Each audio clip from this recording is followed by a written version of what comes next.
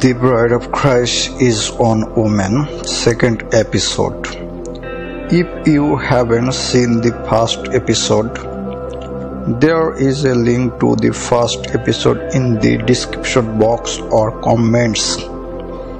The book of Galatians, chapter 4, verse 26, Apostle Paul said, "What Jerusalem which is above is free, which is the mother of us all." So the bride of Christ is the Jerusalem, which is the mother of us all.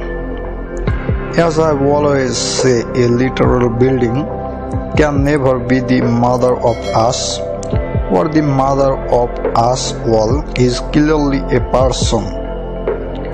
The book of Jeremiah, chapter 23, verse 6, says, "In his days Judah shall be saved, and Israel shall dwell safety.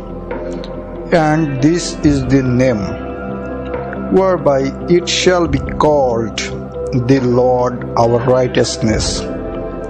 So this, he that shall be called the Lord our righteousness, is Jesus. And Jesus, which is the last Adam, is on man. Now let us move on to Jeremiah 33, verse 16. The Bible says, "In those days shall Judah be seen, and Jerusalem shall dwell safety.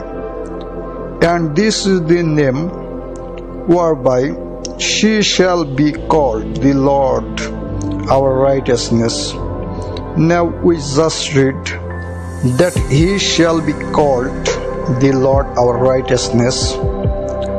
But when it comes to the she beings the Lord of our righteousness, everybody just say, it's not one person, it's a group of people. So you expect a group of people to be called a she which is the Lord our righteousness. So this group of people is now whose righteousness, since everybody is claiming to be the bride of Christ, so they are whose righteousness. This is confusion all the way.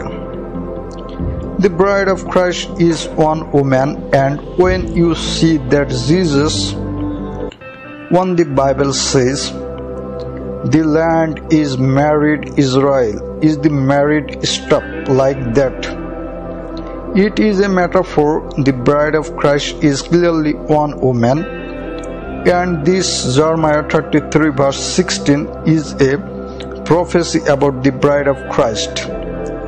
She is the law of righteousness because she is God. She is the Holy Spirit, the only begotten daughter of the Father. God, praise the Lord, hallelujah. She is the one that was to get married to Jesus. In the beginning, they already exist. God the Father made a marriage, or if Son Jesus Christ so get married to, who then the world has not been created. He made a marriage for his Son to get married to his daughter, but the daughter declined. She wasn't ready, and God respected a decision. The Lord, brothers and sisters, let's move on. Let me ask you a question. How many of the apostles of our Lord Jesus Christ call themselves the bride of Christ? None. The Bible says in the book of John, chapter 3, verse 29, "He that had the bride is the bridegroom, but the friend of the bridegroom, which standeth and heard him rejoice greatly because of the bridegroom's voice. This is my joy, therefore is fulfilled, clearly stated. The person that has the bride is the bridegroom. But the friend of the bridegroom, meaning he is not the bride. Why do you think now that you are the bride of Christ? You are not, clearly not the bride of Christ. The bride of Christ is the Holy Spirit on woman. Holy Spirit incarnate, the one begotten daughter of God. She is not incarnate as the rib of Christ, but originally she is the only begotten daughter of the Father God. Song of Solomon, chapter 1, verse 2.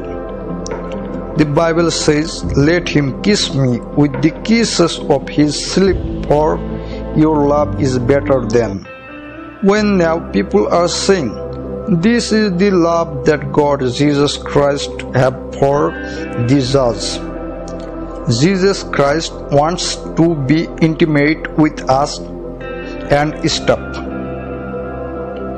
So you expect Jesus Christ to be intimate with 1 billion men, and including children and pregnant women, and you understand Jesus Christ is clearly going to be kissing his bride. I don't see how this involves any group of people. Let him kiss me. So people will be like, this is clearly for the source. How is it for the source? He clearly states here that he let him kiss me with the kisses of his lips, for your luck is better than. When so the bride of Christ and Jesus Christ are going to be kissing each other, that is so romantic. I don't see how this concern, or you expect Jesus Christ, that is a man, to be kissing his fellow man. Jesus Christ is not a homosexual. Song of Solomon, chapter 2, verse 14. O my dove, that in the cleft of the rocks, in the sequence of the stars now. You will be like, whatever, but the Bible clearly says here that the dove is the bride of Christ. So that dove that descended on Jesus Christ, which is the Holy Spirit, is the bride of Christ, the only begotten daughter of God. Psalms 45, daughter of the King. The book of Luke, chapter 20, verse 35 says, "But they which shall be accounted worthy to obtain the world." That's what, and the resurrection from the dead, neither married nor are giving in marriage. The book of Micah 4, verse 8. And the flock, the stronghold of the daughter of Zion, unto thee shall it come. Even the first dominion, the kingdom shall come to the daughter of Jerusalem. Who is this daughter? The only Jerusalem, the bride of Christ, the dome of rock. So the kingdom will come to her, period. But they will be like the angels in heaven. But Jesus Christ and his brother, which is the only begotten of the daughter of God, the only begotten daughter of God, they are going to get married, and when they get married, day after their wedding in heaven, that is when the rapture is going to take place. Then the people will be raptured will be the guest of the wedding. Let's just read one last chapter one last Bible verse before I wrap up. Let me Revelation chapter 19 verse 9. And he said unto me, Right, blessed are they which are called unto the marriage supper of the Lamb. And he said unto me, These are the true Son of God. So those who will be called to the marriage supper, to the marriage reception, they are guests of the wedding. Thank you all for listening. God bless you.